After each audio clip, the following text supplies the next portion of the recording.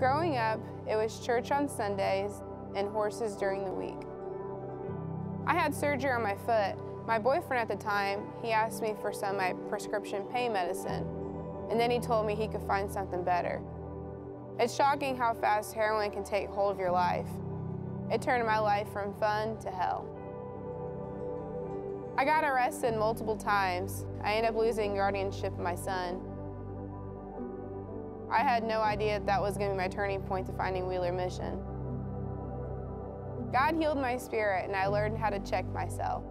Now I have my son, and I have a job I really love. Today I'm 2 years sober.